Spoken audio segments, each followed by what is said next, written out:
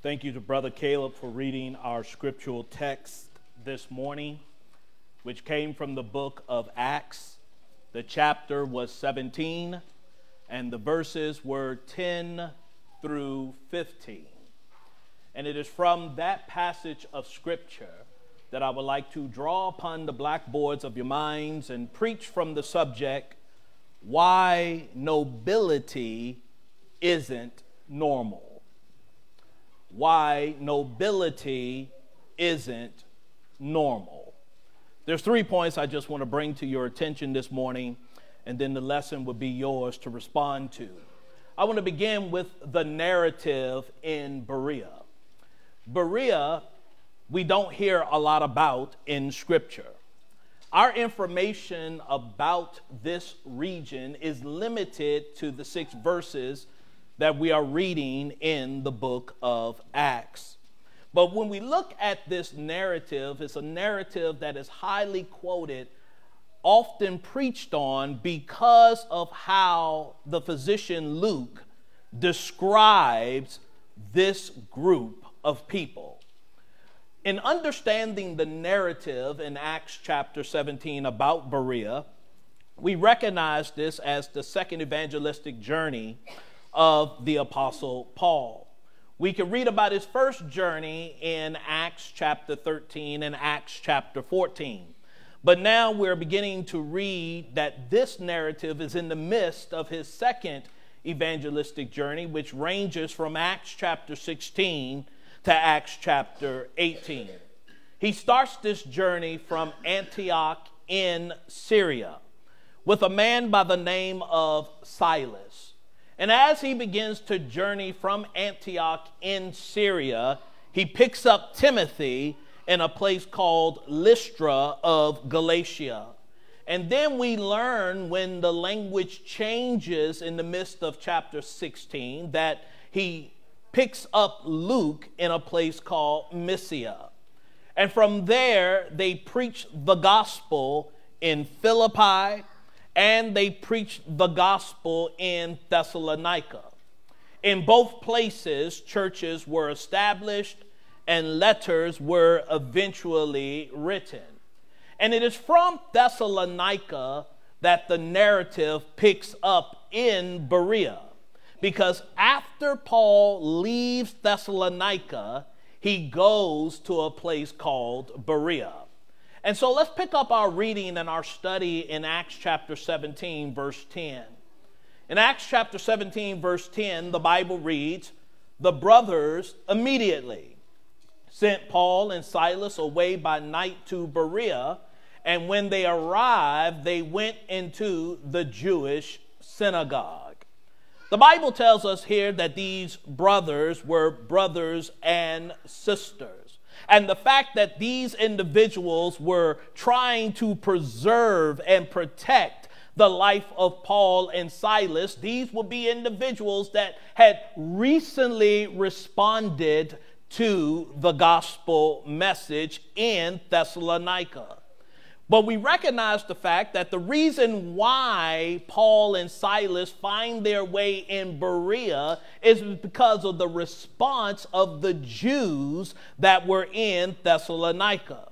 The Bible tells us that the Jews in Thessalonica were jealous of Paul and Silas. So they were sent to Berea. And one of the things that we have to appreciate about Paul and Silas is that this narrative takes place after they had been beaten and arrested in Philippi. This narrative takes place after a group of individuals in Thessalonica were angry and jealous and were looking to do them harm. And yet the first thing they do when they get to Berea is to find a synagogue so they can proclaim the very same message that led to their beating, that led to their arrest, that led to their persecution, that led to the uproar that caused them to leave Thessalonica in the first place. In other words, they just can't shut up about Jesus. They have to keep talking about Christ and him crucified. So they find a synagogue and begin to proclaim Jesus.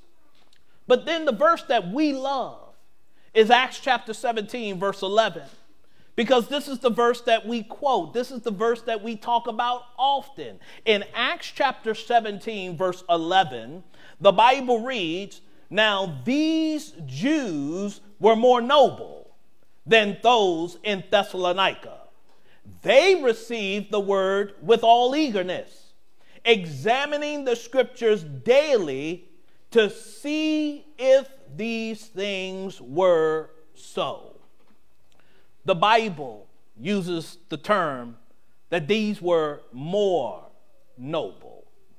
It's not to suggest that these Bereans were just noble.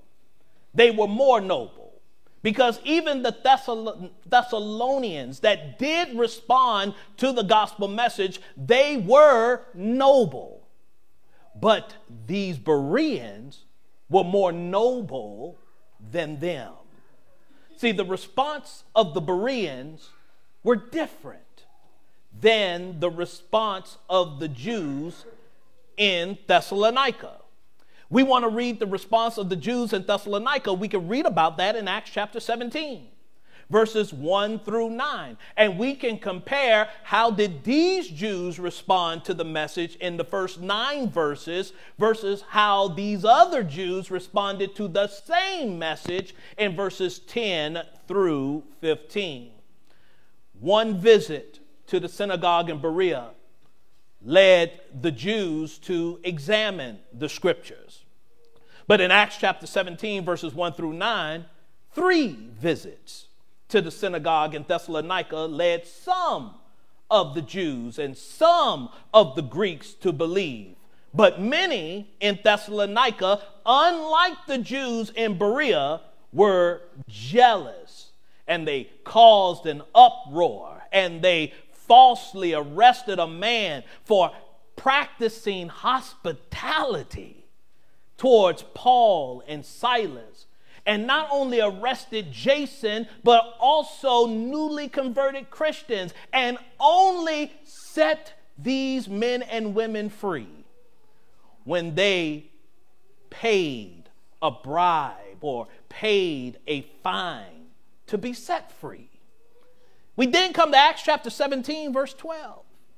In Acts chapter 17, verse 12, the Bible reads, "Many of them therefore believed, with not a few Greek women of high standing as well as men." From the preaching of Paul and Silas and from their own personal examination of what thus saith the Lord, many obeyed the gospel of Jesus Christ. And then we come to Acts chapter 17, verse 13, where the Bible reads, "But when the Jews from Thessalonica learned that the word of God was proclaimed by Paul at Berea also, they came there too, agitating and stirring up the crowds." Imagine the scene here, where the Bible shares with us that the Jews from Thessalonica left Thessalonica to come to Berea, to do in Berea what they had done in Thessalonica. And that was to agitate and stir up the crowd, all because they learned that the word of God was proclaimed in Berea. How evil does an individual have to be that you have a preacher in your midst, you don't like that preacher, so you run that preacher off, and then when you find out that that preacher is somewhere else, you make it your resolve to abandon where you're at to go where he has gone to cause problems there, when whatever he is doing over there is none of your business. Not only that, we come to Acts chapter 17, verse 14. In Acts chapter 17, verse 14, the Bible reads, "Then the brothers immediately sent Paul off on his way to the sea, but Silas and Timothy remained there." I wonder why only Paul was sent off. Because it was Paul and Silas and Timothy that are doing the work. Why is Paul sent off? Well, I believe that since Paul was the chief speaker, the brethren sent him away. And they sent him away by sea, where Silas and Timothy were left behind. And I think that part of the reason why they were left behind is because the Jews in Berea was more noble than those in Thessalonica. So therefore, they have received the word. They are responding to the word. And therefore, these two preachers, one a prophet, the other a young preacher, are staying and working with this new group of Christians, because they know that they're working with a group of people who are truly sincere, honest, religious, noble. And that brings us to Acts chapter 17, verse 15.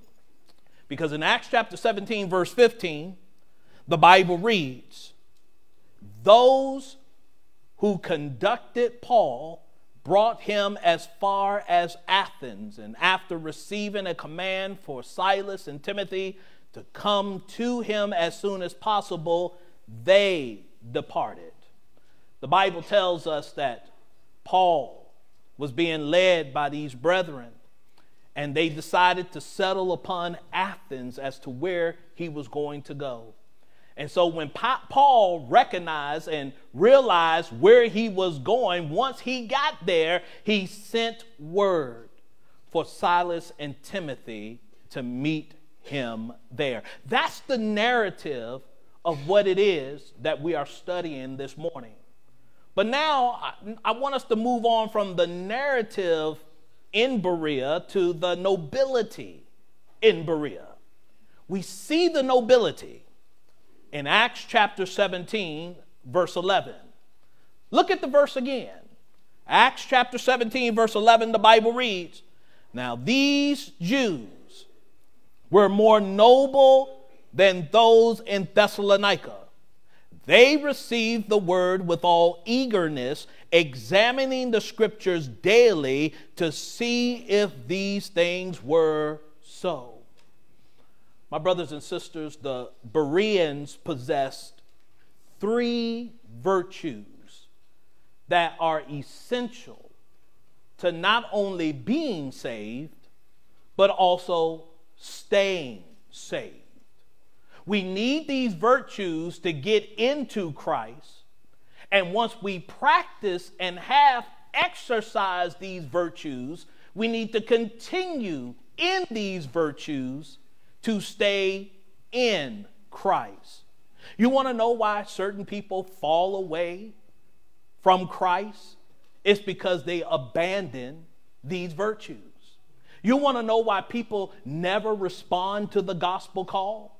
Because they never exercise these virtues. And these virtues are found in the three words that we're looking at on the screen right now: receive, examine, and daily. First, let's deal with the receive. The Bereans had an open heart. The Bereans had an open heart. We see this phrase, open heart, earlier on in this second evangelistic journey. When we take a look at Acts chapter 16, and the verse is 14. In Acts chapter 16, verse 14, look at what is said about Lydia. The Bible says, "One who heard us was a woman named Lydia from the city of Thyatira, a seller of purple goods, who was a worshiper of God." And what did God do for her? The book says the Lord opened her heart. To what end? The Bible tells us to pay attention to what was said by Paul. The Bereans had the same open heart.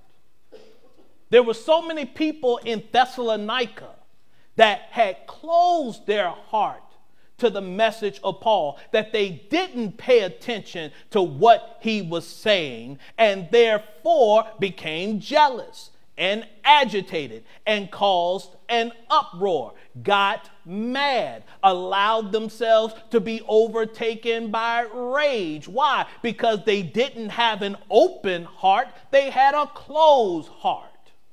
They already believed what they believed and didn't want anybody to tell them anything different. But thank God for these Bereans. Thank God for people like Lydia, who allow themselves to be used of God and say, I know what I know, but I don't know everything, and I can only learn more when I hear what you know. And so therefore I will open my heart to at least pay attention to what you say, and when the information is sound, I will respond appropriately. And that's what we see in the text. The Bereans had an open heart. They received the word. And not only did they receive the word, they received it eagerly. They weren't like people today that when you quote scripture, they get mad. When you give them the word, they're not eager to receive it. You got people don't even read their Bible, but then want to tell you that they know their Bible, and therefore they are turned off. Almost like the wicked witch of the West, that when you put water on them, they're melting, they're angry, they can't handle it. The very thing that is designed to help them and to keep them alive is the very thing that they're allowing to kill them because they don't want to hear it. We also see that not only did these Bereans have an open heart, but when we look at the word scripture, or examining, if you will, the Bereans had an open Bible. They had an open Bible. Listen to your Bible as we go to Luke chapter 24, verse 32. Listen to the testimony of the disciples on the road to Emmaus when they met the resurrected Christ, but didn't know it was the resurrected Christ until after the resurrected Christ departed from them. In Luke chapter 24, and the verse is 32, the Bible reads, they said to each other, did not our hearts burn within us while he talked to us on the road, while he opened to us the scriptures? I say open Bible in this text is because we have Bible today. We have the 66 books. We have the 39 books in the Old Testament, the 27 in the New, the 1,189 chapters, the 31,102 verses that make up this holy writ, that makes up the Word of God, the Bible, the basic instructions before leaving earth. We have a Bible, and the Bible does us no good if we don't open it. And so we have to open the Bible. But in this text, they didn't have the complete Bible, but they did have the scriptures. And the scriptures are contained in the Bible. And so what these Bereans did is that they opened the scriptures that they had and examined them. They examined the scriptures to see, which means that they didn't take anybody's word for it. One of the things that we're always encouraged here is that you check behind every preacher, including this preacher, as to whether the things that are being taught and said are so. You don't get to do this anywhere else in Tucson, because men that stand in this position get offended if you open your Bible. No, they want you to still be in a millennia of a dark age in which you are ignorant of the scriptures. They want you to take their word for it. I don't want you to take my word for it. I want you to take God's word for it. And the only way you can take God's word for it is if you have God's word and you open God's word and you read God's word and you examine God's word. Not only that, my friends, we see that these Bereans were more noble than those of Thessalonica because the Bereans not only had an open heart, not only did they have an open Bible, but they had an open schedule. See, they made time. They made time to study. And not only did they make time to study, they made time to study daily. That's the word daily in that text. They did it every day. The only way we can be blessed is if we do it every day. And this is not just a New Testament concept that made these Bereans more noble, but hear the words of the psalmist in Psalm chapter 1, verse 1 and 2. In Psalm 1, verse 1 and 2, listen to what the psalmist said. The psalmist said, "Blessed, happy is the man who walks not in the counsel of the wicked, nor stands in the way of sinners, nor sits in the seat of scoffers, but his delight is in the law of the Lord. And on this law he does what? He meditates. How often? Day and night." You know, one of the things I tell Sister Angela is that, you know what? I've been with you for 24 years, but I only think of you on 2 occasions. And that's day and night. Amen, somebody. Amen. And so this is the response to the people with the word. They are examining these scriptures daily. God's word is always on their mind because they love God's word. They know that through God's word, they are blessed. We know that through God's word, it keeps them from the counsel of the wicked, the way of sinners, and the seat of the scoffer. And if we want to be sent away from the way of the counsel of the wicked, the way of sinners, and the seat of the scoffer, guess what we must be doing? We must be examining the scriptures every day, daily, because this is not only what's going to make us noble, it will make us more noble. See, one of the things that I appreciate about the spirit of the Bereans is that they had the right perspective of good enough. See, they knew that good wasn't good enough if it can be better. And they understood that better isn't good enough if it can be the best. What happens if everybody in this congregation goes from being noble to more noble? You're here this morning, that's noble. But I wonder what more noble looks like. You prayed, that's noble. But I wonder what more noble looks like. You talk to somebody about Christ, that's noble. But what does more noble look like? You're attending, you're worshiping, you're paying attention. That's great. That's noble. But what does more noble look like? Let's conclude by going from the nobility in Berea to the non-appearance in Berea. There were some things that were present in Thessalonica that were not present in Berea. And it's going to answer the question, why isn't nobility normal? See, when we look at nobility, that word simply means excellence. It means dignified. And when we look at the word normal, normal is designed to mean it happens all the time. It's consistent.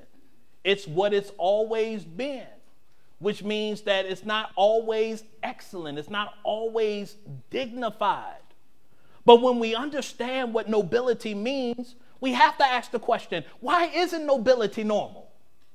If nobility means extraordinary and normal means ordinary, why isn't the extraordinary ordinary? And so, if salvation, my friends, is man's greatest need, then why wouldn't a person open their heart to receive the word, open their Bible to examine the word, and open their schedule to study the word? Well, there are 5 vices that are present among many people today that was absent among the Bereans in the text. The first vice that keeps people from being noble and more noble is the fact that people are distracted. People are distracted. Look at your Bible in Psalm 119, verse 37. In Psalm 119 and the verses 37, the Bible reads, "Turn my eyes from looking at worthless things and give me life in your ways." The reason why people are not noble is because their eyes are fixed on worthless things. They're distracted. They're distracted by the media. They're distracted by social media. They're distracted by television. They're distracted by entertainment. They're distracted by all these things that don't matter. And that's why they can never open their heart and open their Bible and open their schedule to receive with meekness this implanted word, which is able to save their souls. They're so focused on other ideas and other philosophies and other areas of academia. They're so focused on books and things that the Bible qualifies as worthless.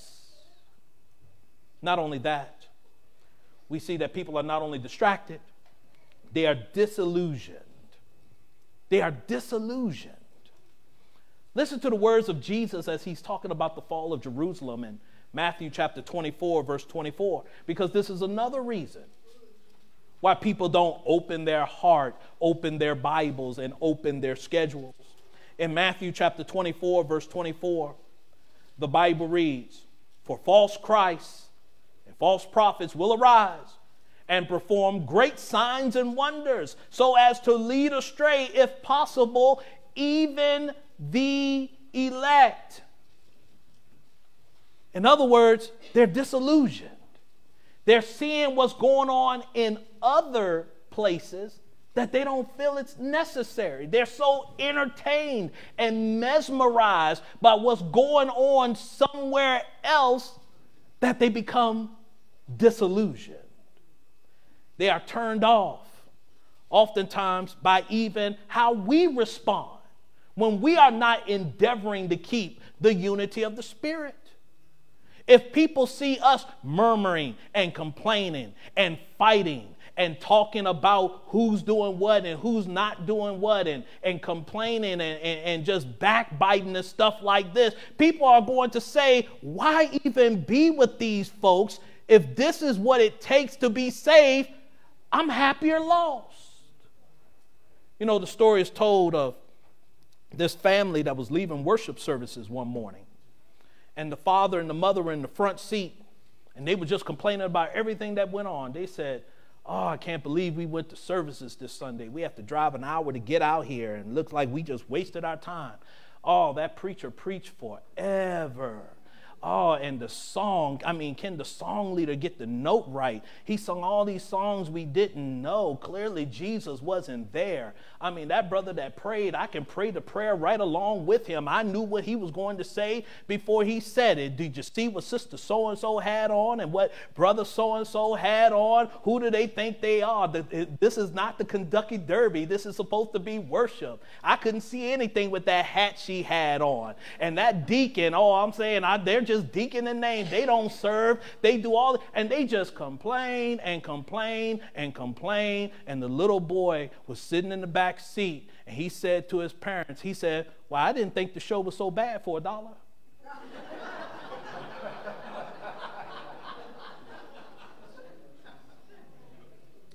You get out of worship what you put into worship. And so we see that sometimes people are just disillusioned. And that's why they don't open their heart. That's why they don't open their Bibles. That's why they don't open their schedule. But not only that, they're dishonest. People are dishonest. There was a preacher in Texas by the name of Jack Evans, and he used to always say, you show me a man that obeys the gospel, and I'll show you an honest man. Because honest people respond to Jesus. Dishonest people do not respond to Jesus. Jesus becomes the litmus test separating the honest from the dishonest. Amen. Well, preacher, my mama hadn't obeyed the gospel. You trying to say she dishonest? My mama really honest. Yeah, she may be honest, but she's honestly mistaken. She's on the wrong side. Your father is on the wrong side. Your kids are on the wrong side. If they haven't responded to Jesus, that makes them dishonest. When a person hears the word and don't respond to it, then they think they got more knowledge than Jesus. When a person hears the word but don't believe it, then they love the praises of men more than the praises of God. If a person knows that they're living in sin and refuse to repent of it, it means that they are lovers of iniquity more than lovers of Emmanuel. If a person knows that they need to pledge their allegiance to Christ by confessing his holy name and they refuse to do it, it's because they love crowds more than they love the Christ. And if a person refuses to be baptized and have their sins washed away, then that person is telling you that they prefer their status of sinner and reject the idea that they need to become a saint. That's dishonest. We need to start calling it what it is. We need to stop being so concerned with people's feelings. Why? Because God is going to hurt more than their feelings on the day of judgment if they're not right with him. And so we see in Romans chapter 10, verses 1, 2, and 3, why do you think Paul is yearning and praying for these Jews in Rome in Romans chapter 10, verses 1, 2, and 3? He says, brothers, my heart's desire and prayer to God for them is that they may be saved. For I bear them witness that they have a zeal for God, but not according to knowledge. For being ignorant of the righteousness of God and seeking to establish their own, they did not submit to God's righteousness. It doesn't matter how zealous they are. If they're trying to establish their own righteousness and refuse to submit to the righteousness of God, they are dishonest. They are wedded to error, no matter what.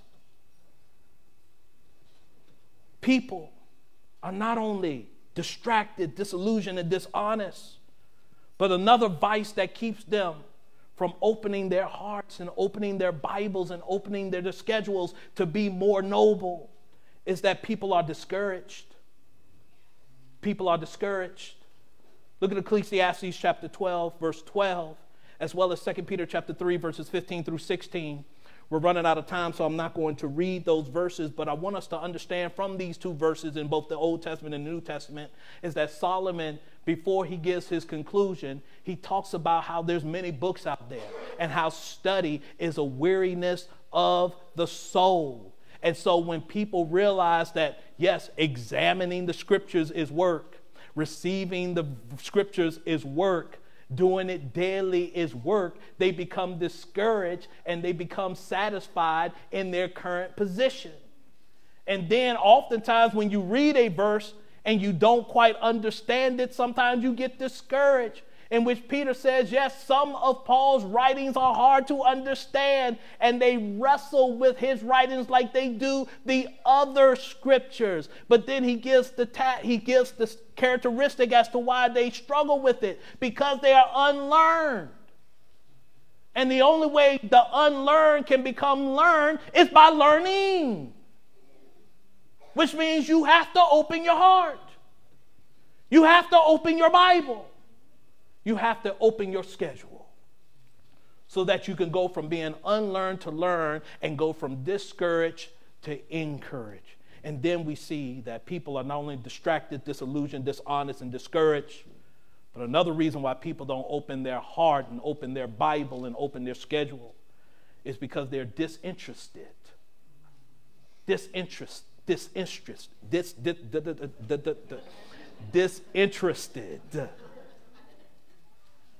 Hebrews chapter 6, verse 12. Oftentimes we become sluggish. We become lazy in our biblical responsibilities. And we forget who it is that we're ultimately supposed to be imitating. And that's Jesus Christ.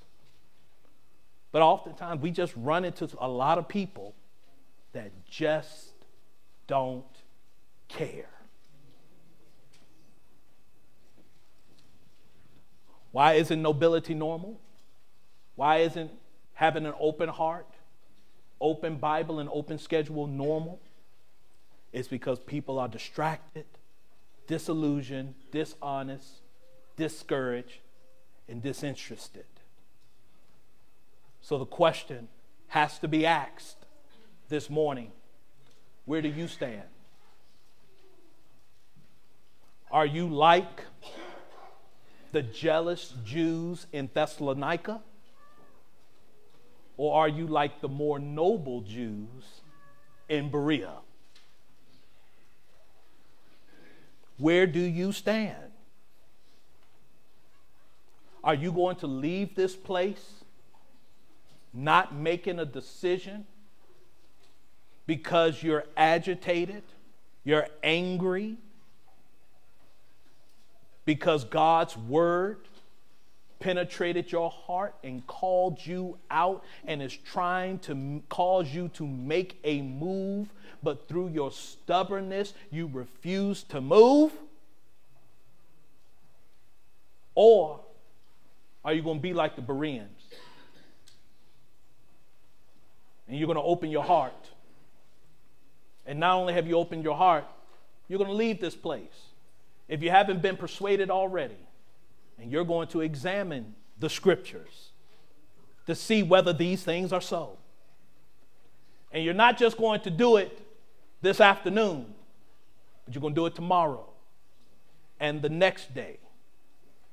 Because the one thing I want people to do, that if you leave this place and you disagree with the words that have come out of my mouth, I invite you to study your Bible daily and come back next Sunday to prove me wrong. That's the discussion I want to have. As a matter of fact, not just me, but every Christian in this room that has a Berean-like spirit. If we're wrong, prove us wrong. If Jesus isn't the Christ, prove us wrong. If he isn't the great physician, prove us wrong. If he's not God's son, prove us wrong.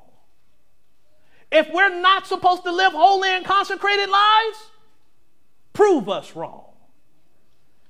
If a person doesn't have to hear, believe, repent, confess, and be baptized in order to be saved, come back and prove us wrong. If the Lord has more than just one church, prove us wrong. That's the challenge. And if you have the heart of the Bereans, I'm no prophet, but I will predict, in your effort to prove us wrong, you will prove Christ right. and we will welcome you into the fellowship of this great church, purchased by the blood of Jesus, that is heaven-bound, hell-proof, Holy Ghost-filled, and founded on the rock that he is the Son of the living God. Amen. But if you are a Christian this morning, if you are a member of the Lord's church, and for some reason you have gone from nobility to that which is normal, that which is ordinary, you for some reason have allowed your heart to be closed. All of a sudden, your Bible is not as open as it used to be. As a matter of fact, you probably didn't even open it during this sermon. As a matter of fact, it's probably closed, and you can probably write with your fingers the word "read me" that will show up because the dust is still there. Maybe you've allowed your schedule to become so busy that you say, I just don't have time to read God's word. I'm just so busy. I have too much going on. I don't have time to hear from the Lord, but then you expect God to listen to you in your time of need. When you want to talk to him in prayer, then this is your opportunity to make things right with the God who woke you up this morning for this moment before it's eternally and everlasting too late. Wherever you are this morning, make a wise-hearted decision while together we stand.